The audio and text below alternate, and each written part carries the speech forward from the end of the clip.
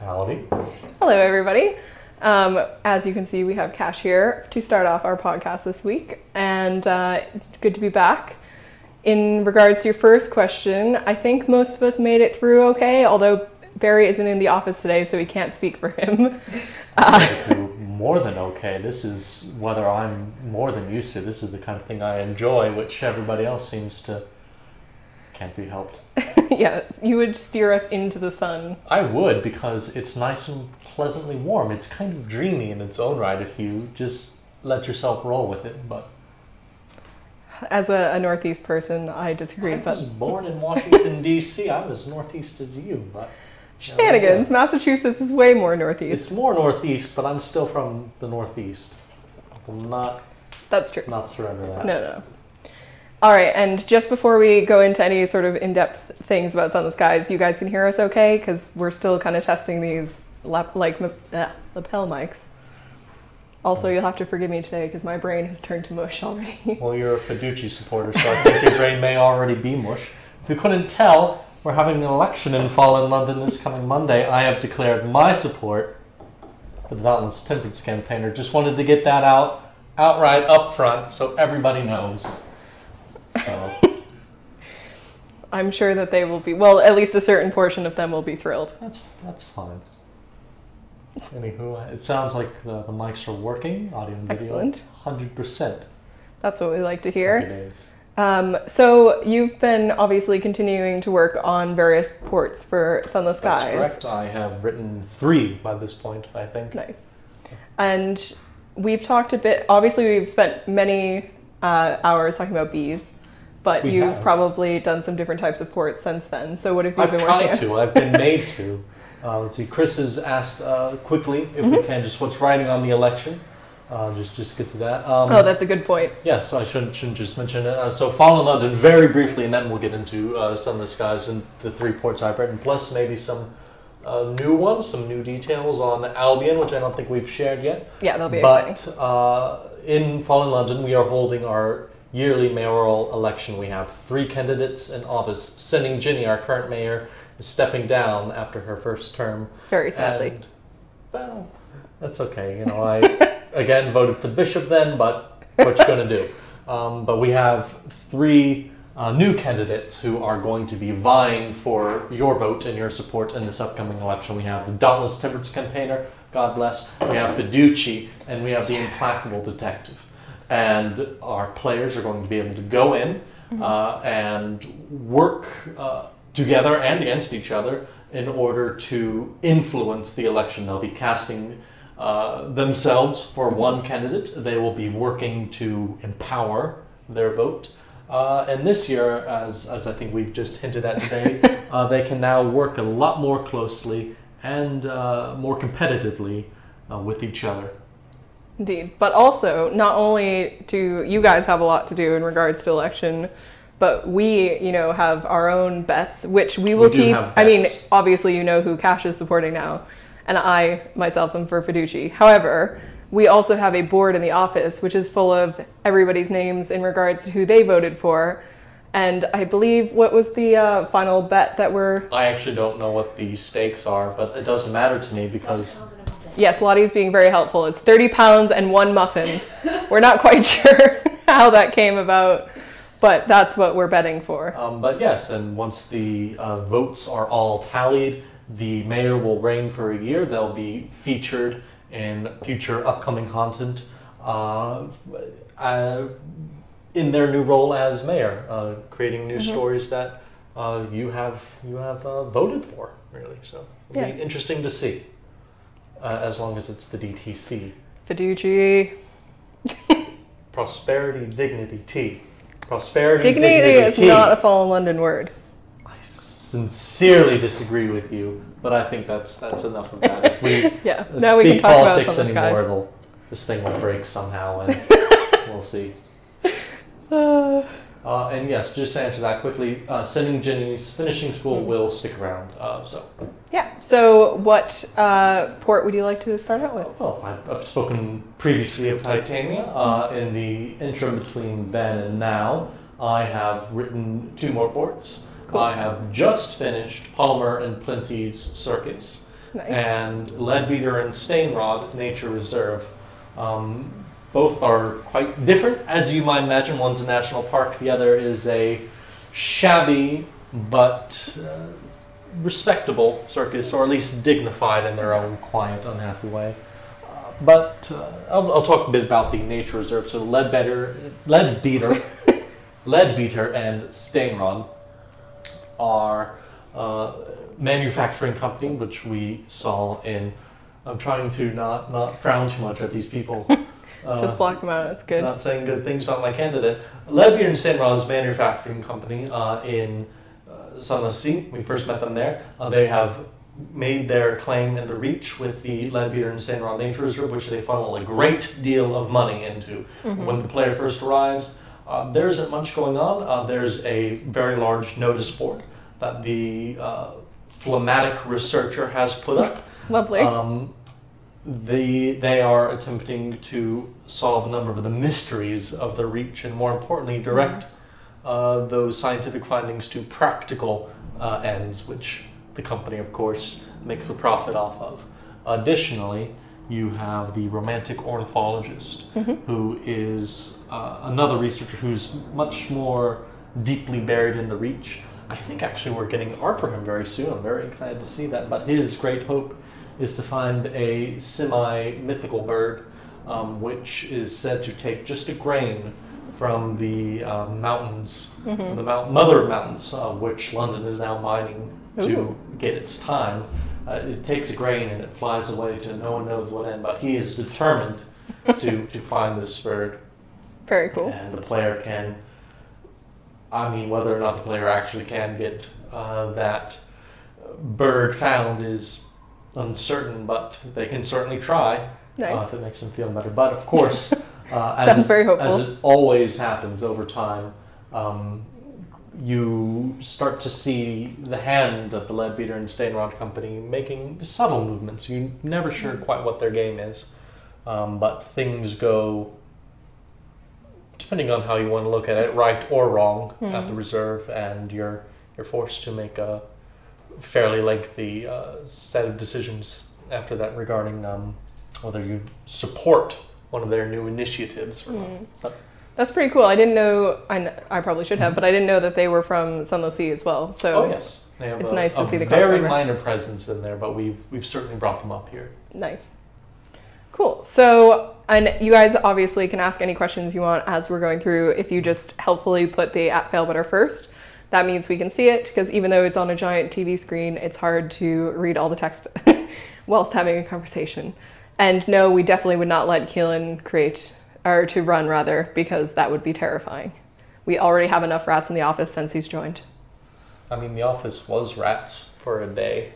I think he had it to himself, and I saw pictures of it in... I thought they were all photoshopped, but they weren't. It's frightening what he can do when he's left to his own devices. But. Yeah, we try to keep him busy so that he doesn't have his own free time. Very good. And so you said the other one is more of a circus vibe. It is a circus. It is a circus. It is a circus. Polymer and Plenty's circus. Miss Plenty, of course, would be known to fans of Fallen London. I don't think she quite had a presence in Sunless Sea that I can recall. She will be here, having established a new business. I don't think she'll be there. But you can visit the circus. It's quite run down. It's not what it was, or maybe what it could be, but with the intervention of the captain, going in and listening to this ringleader lay out the cards, saying how, yes, there is a clown at the circus. I'll get to him in a second. Sound far too excited about clowns, but continue. Well, no, the clown's great, but it's a bit strange, whenever they lay out the cards to tell them how they should go about their business, the results are always the same. Doesn't matter how you shuffle and cut. The result's always going to be, this is a good idea, this is a bad idea. And they're quite strictly bound. It's built likewise in the shadow of a gigantic obelisk, which has been used in order to hold up the strands of the tent. The obelisk likewise is covered in certain celestial sigils that certain players might recognize, which might have some meaning for what happens there. But as you begin to run favors for the circus, this clown, for instance, there is a clown known currently as the Pensive Clown. His act requires him to have costumes for his geese, Cuddles and Ruffles. So you need to, he will give you the stipend. Mm-hmm. You will have a port you have to run to. You'll run. You'll pick up the clothes for the geese. You'll come back. And now they'll be happy to come out onto the circus show floor, into the ring. They'll do the full act. It'll be a better circus. You'll get a bit more reward. You'll build up a relationship with him. But in time, things fall apart and you get to know the magician better. You get to know the acrobat twins, the ringleader, the strong woman. There's one more, but I can't bring it to mind readily. But you get to see who these professionals are. They're all entertainers. They all believe in what they're doing and they want to do it well, even if they're very keenly and painfully aware of their circumstances, what has brought them there, and why they just can't leave. Even if they want to, it's not something that is possible for them, and it's an attempt to really...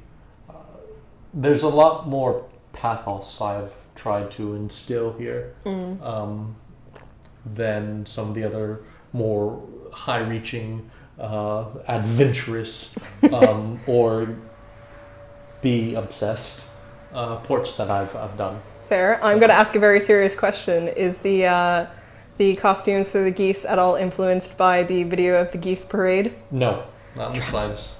No, there's right now... How can you not be, like, I think right now instilled. You can put the geese, Cuddles and Ruffles into a nice suit and a dress, Victorian safari gear, so a pith helmet and a bush jacket, and I think a jester outfit with little jingle bells. That would be adorable. I'm quite pleased by it. I'm now happier about the clown knowing that. Yeah, that feels good. He can juggle them, and they steal a baguette from a sleeping audience member. It's tremendous fun. Excellent. So we've answered clowns. In regards to the journal, I'm not sure because I think that's more of an in-depth mechanic that probably requires lots of sprint work and maybe isn't something we have started. But I'd imagine that, you know, since Sunless Skies and Fall in London have similar journals, we would probably evolve what we already have into something to work for Sunless Skies, but for now we probably can't speak about it. As far as fuel and supplies, keeping track of prices between ports, I don't know that we will have a way for that. I think there are possibly discussions about it, but that's certainly outside of my wheelhouse. That's not something that I just write the ports. I'm sure we'd have somebody from the tech side of the room come in and chat about that. Well, will there be mirrors at the carnival? Potentially, but I think they're cannier at this circus, given Miss Plenty's experience. She does have her own Hall of Mirrors there, so that might be an interesting point to look at, but right now it's quite closely knit. Excellent. And then, will it be rats? Not just rats. Certainly it will include rats. I mean, when you play Keelan's mod, that makes everything rats, including your computer. Then it's possible, but we can't be held responsible for what Keelan mod Space Marine 9 make your computer a rat does to your computer. That was a bit rambling, wasn't it? Oh dear. Well, I mean, I was following along, but it's a Friday, so my brain is like just hanging on for dear life. Do you, out of, so the 4 ports now that you've talked to us about have just been in one region of the higher wilderness. That's correct. They have all so far been in the Reach. And we have just settled what we're going to be doing for Albion. Very exciting. Which is the port where Queen Victoria is based. Where the clockwork sun spins round and round, keeping the entirety of the region warm. Goes bright during the day, comes a bit down during the night. They've really got it down like clockwork. Olivia's going to come in here next, and she's going to be very upset because she will have sensed that a pun has taken place. It's fine. It was less harmful than most. But yes, we've just nailed all of that down. I can talk about a number of ports, just in general detail, if you would like. I think there will definitely be plenty of opportunity to talk about them more on different podcasts, so maybe if there's just one thing in particular you want to tease. I can talk a little bit about the Mutton Island Treaty. Yeah, that sounds good. So certain players of Sunless Sea might have had it be the case where late into their game they've been sailing around, they've come back to Mutton Island, and something is very, very different. In one instance, it could be that the Khanate has taken over, more specifically the Eagle Khan, who is not necessarily at the top of the pecking order in the Khanate. That's the Leopard Khan. Yeah. But they have struck out on their own. They have taken power. They have taken over Mutton Island. And the Empire has set a barricade around the port. Now, as it so happens, in Sunless Sea, or Sunless Skies, that is one of the primary events that kicks off Into the Skies. Victoria made a treaty with this power, giving them the island, and they also gave her one of their own most remarkable inventions, which is something that enabled them to open the Avid Horizon without having to go through any of the certifiable, mad, seeking rigmarole that one might otherwise have to do. And with the door open, with London being the industrious nation it is, that's how they get in first, that's how they claim power. And likewise, as part of that treaty, they said that when they take over, they will give a spot of land to the Khanate, to this Eagle Khan, and so they have. He has set up there in what is currently titled the Empyrean, and the player will have the opportunity to meet the Khan, who, after a series of assassination attempts and other troubles, has arranged so that no one may come within 500 steps of him, but after he holds a contest throughout the Reach, inviting a number of lucky lottery winners into his palace to compete for his friendship, you might be able to learn a bit more about him, and maybe a little bit more about what he was holding back when he made that treaty. Ooh. I'm sure that will excite many players because it sounds very lore-rich. It for both, obviously not just for Skies, certainly but should be, and I think that's going to be tremendous fun. I'm sure they'll be like over the moon. No, now you've got me starting to go into puns. Well, they'll be able to run little circles around the moon if they really wanted. And the stars. Oh, question. No. Okay, that's kind of a good point. No, and that's not going to go in there. But yes. Do you guys have? Oh God. Do you have any other questions for Cash? Any other questions? I will be happy to answer if I can.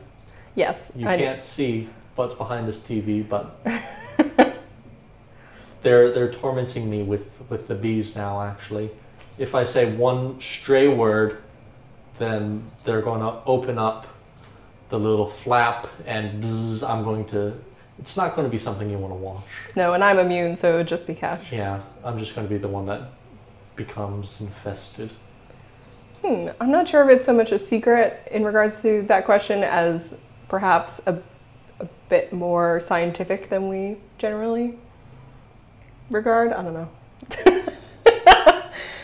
Yes, I think ignore that third blink and those other two. Yes, I think that's something. Space in Sunless Skies is romantic, with a big old capital R.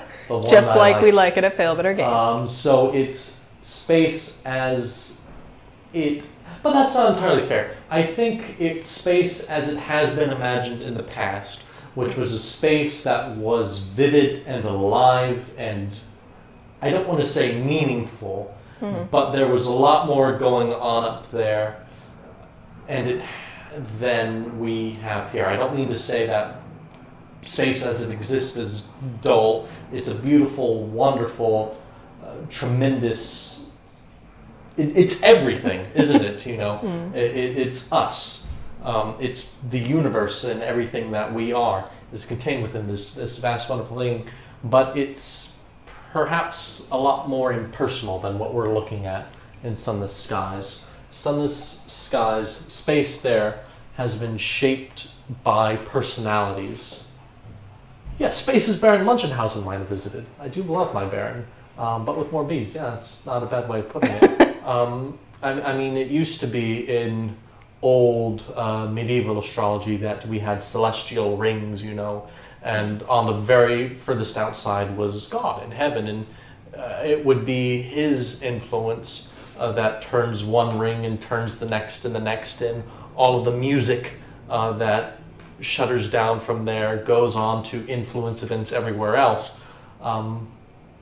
But I am being sensible. I also would like to point out that this is a very content team way to answer that question, because I bet you if we had Liam or some other tech in here, they would answer quite differently, or even Paul. Probably would. Which is exciting, because I think it's good to know that we're coming from a few different places, but that obviously we've all chatted about how we want skies to feel and act. And I think we're all pointing at the same thing. This is just my way to try and suggest what's there. That's just the way that I tend to understand things and hope to help others understand it. But yeah, it's a space that's, as Chris says, is poetic. It's informed by a sensibility, not simply by pure physics. Right. Cool. I think that's a great place for us to switch over to Olivia, so you can say your parting words and perhaps some cheers for the campaign. Prosperity, dignity, tea. You chant that enough times and you cannot help but vote for her.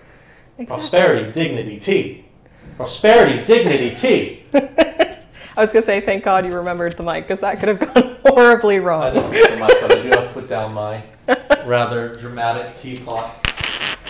It's all right, they'll remember you fondly. But I don't think the Dauntless Tempest's companion would support me if she saw me drinking chilled American tea, but that's fine. Hope forever. Definitely not. Cool, and if you could just tell Olivia to come on, and that'd be great, thanks. Wow. I just saw myself on James's screen. I love when Cash leaves, because he just screamed as he exited the room. And now we have Olivia. Come this way, my friend. I brought my phone because I can't remember anything. If you could shut the door, though, that'd be great. So, you guys haven't seen Olivia on the podcast yet, so this is an exciting moment for us. Sit down here, and then we have this handy lapel mic, which you can put on your collar. No. This is awful. Oh, you wanted to see yourself? Most people usually don't. I look terrible or not. What? How good. See? That's why we have Lottie sit behind the screen. It's not actually to push any of the buttons, it's just to make sure. There's the camera. Okay, right, sorry. Excellent. So, this is Olivia. Say hello. Hi. Camera's there, by the way. With the amazing hair. That's all you really need to see. That's all I can offer is amazing hair. Shall I go? This is the best of me. I have managed to trap you here. I will keep you for a few questions. Maybe a small number of bees. Yes. Yes, there's many bees.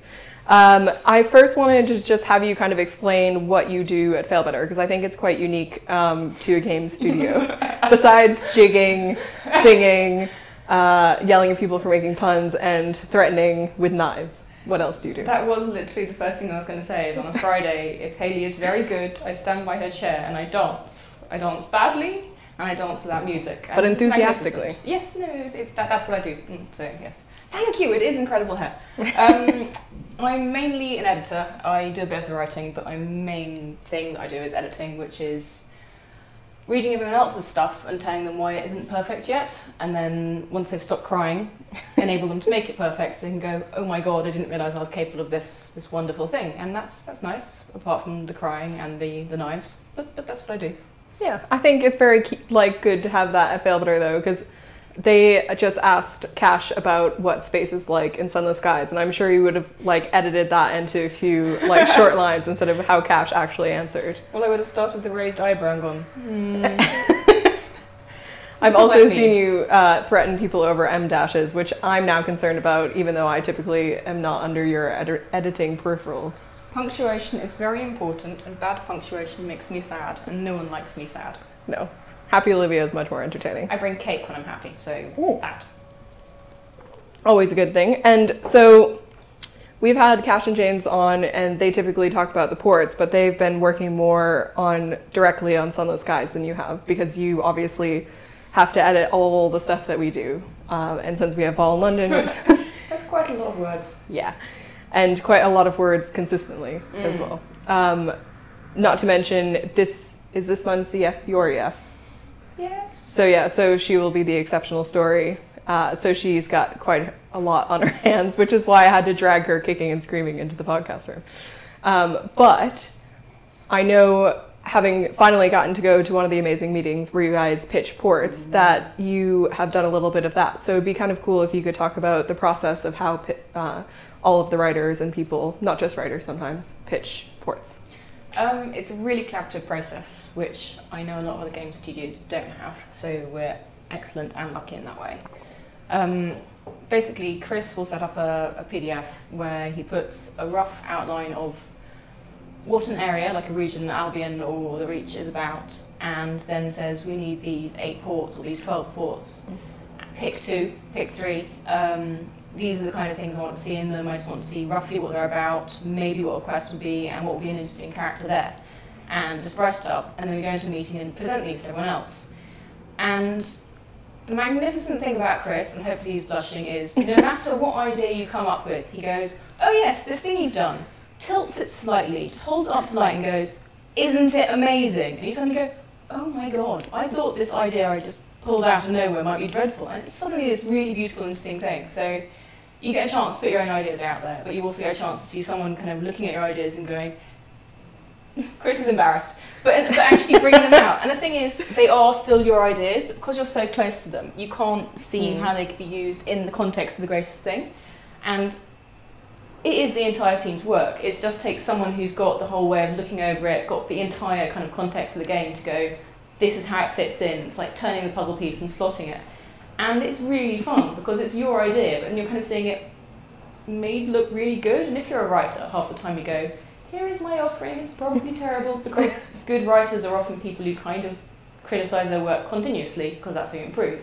So when you have, here is my offering, it's probably terrible, and you get it given back to you and you're like, it's not terrible. That's fun, and it's good. But it also means we can experiment with weird stuff and actually throw something out that might not work, and it can be turned and used in a different way that you completely didn't expect it. So definitely, I think, like, I can't imagine putting that through other studios, but at Failbetter it's obviously so important, and I think you're totally right saying, like, the fact that it's a collaborative process makes the writing what it is for Failbetter. I mean, it makes it more rich, but it also makes it more fun, because you can also swap pieces, like, because you've all discussed each other's work, to a certain extent, you suddenly have to take off something to put on something else, which happens to me quite a lot because my main role is editor. Yeah. It goes to someone else, and I don't go, oh no, my baby. I go, oh yeah, you understand, you feed that thing, it's fine. And it's a really nice process that you still have my ideas still being worked on, even if I can't do it, as opposed to, oh, I'm busy, I don't get to have my thing there. And yeah, I don't think many other studios have that. I wouldn't know, I haven't worked any other ones, but I get the impression they don't, which is really nice for us. Definitely. And if you guys have any questions for Olivia while she's here, feel free to ask away. It doesn't necessarily have to be about the process and things, but obviously that's a very interesting topic that a lot of studios don't necessarily put out on the table in front of people to analyze. So I'm seeing a lot of right-thinking individuals who like hyphens and then dashes. Yay! I'm enjoying Chris's "Oh, for God's sake" very much. I can even hear the tone of voice. So yeah. And normally Chris sits at your desk, so normally you'd be able to see. I'd be able to see the exasperation. Like, anytime I'm paying the compliments, like, oh, By which I mean he sits on an iPad facing Olivia so that they can chat throughout the day. People about ask me to borrow Chris's head, and Yes. Sometimes I let them, but it's mine. So you also said, obviously, like, you may give away like an idea and somebody else writes it, but you as editor, does that mean that you get the opportunity kind of at the end to be like, actually I meant this here?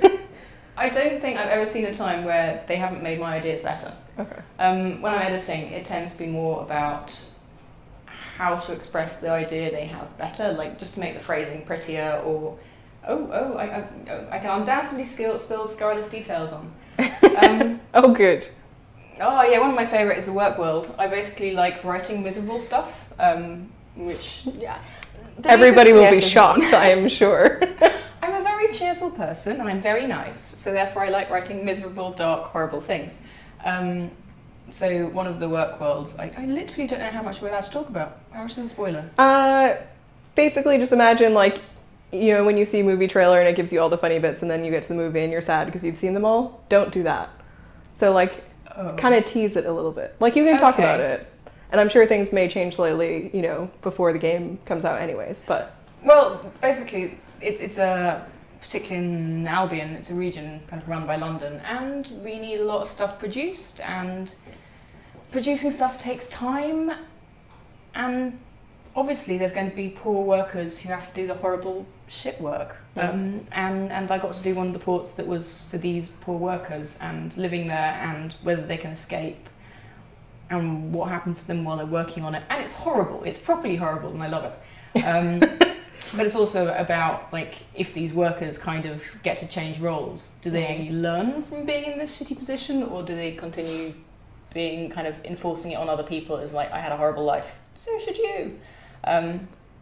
So yeah, I enjoyed that because it's miserable and that makes me happy.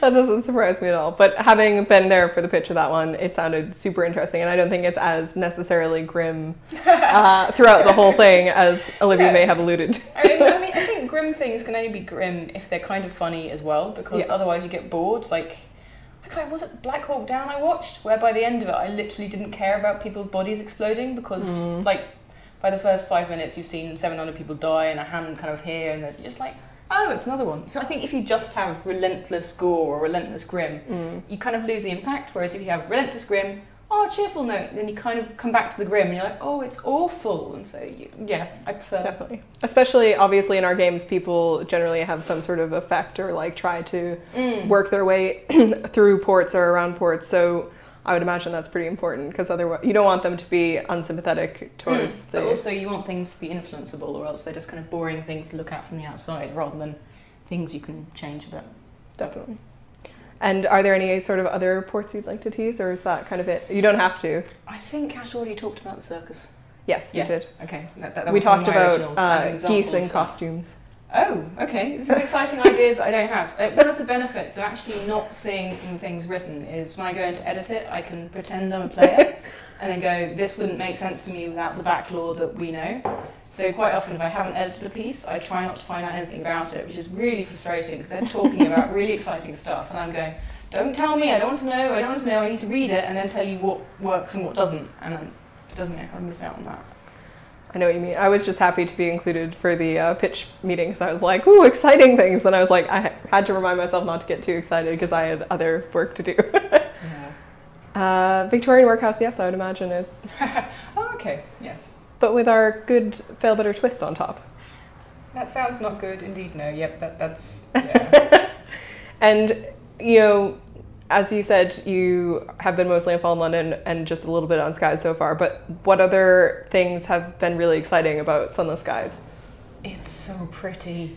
It's so pretty. It's like, I mean, words are important. I really like words. But the art, it's so pretty. It's like, things keep coming across to our side and it's like, this is amazing! So I'm a little bit excited about just looking at it. Yeah. This is a nice game. And that's how I feel every, like, sprint review meeting we have, because I don't usually get to know much at all until those meetings. So whenever I get to see all the pretty UI and the pictures and, like, the ideas you guys have, reports and different mechanics, I'm like, yes, finally. I could totally just play through it as some kind of sightseer, just going, oh, this is pretty, please don't kill me. Oh, this is so nice. So, yeah. Very good. If you guys have any more questions, otherwise I think we'll be ending shortly as we have a very fun task to do today, which includes moving all the things on both sides of a wall, which connect into this room where we podcast so that we can knock it down over the weekend. I like moving furniture. This is actually a nice thing. And there's air conditioning here, which is so good. That is true. We're also trying to, as you guys saw earlier, put some distance between the people that get hot and cold, which tend to be me and Cash on polar opposite sides. So that should be good when we return Monday and we can all be comfortable.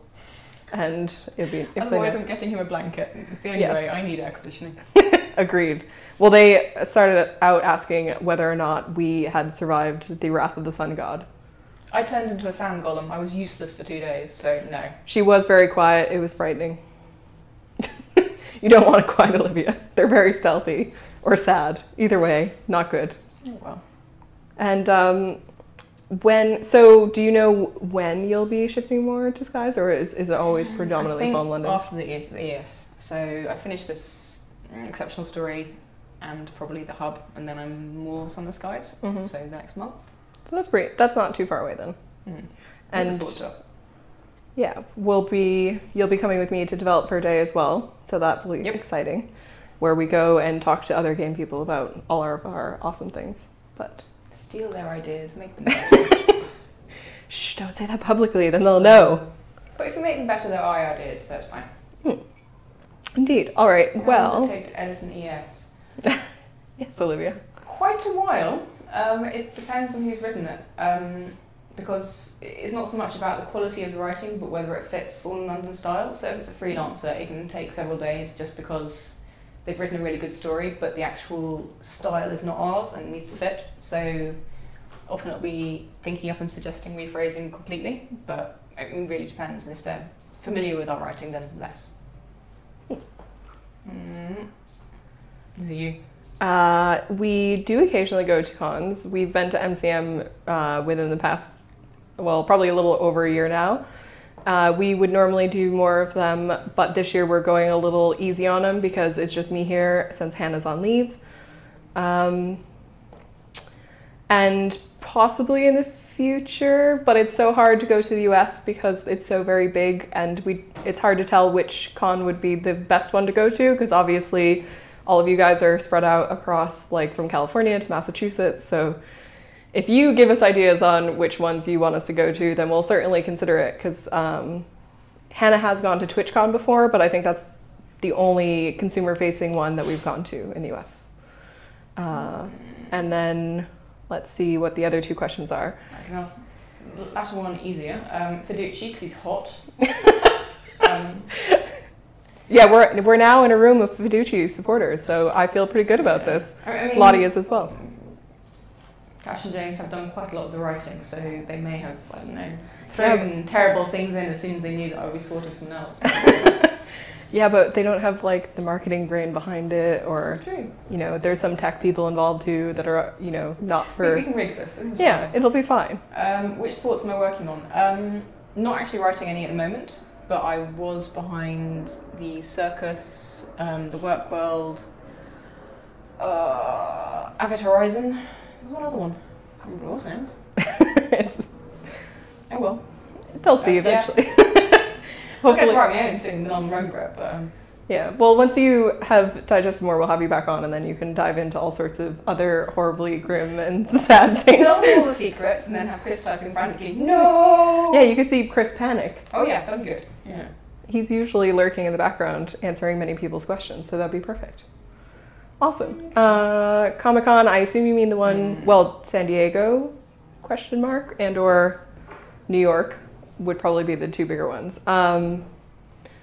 Possibly. We've also had a few people request PAX as well, but we will keep that in mind for when Hannah returns and there's more marketers here to manage such things. But I think for now we shall depart gloriously and end the podcast so that we can continue to break down walls and be destructive in a Failbetter way. Yeah. Cool. So we'll have Lottie start the buttons and see ya.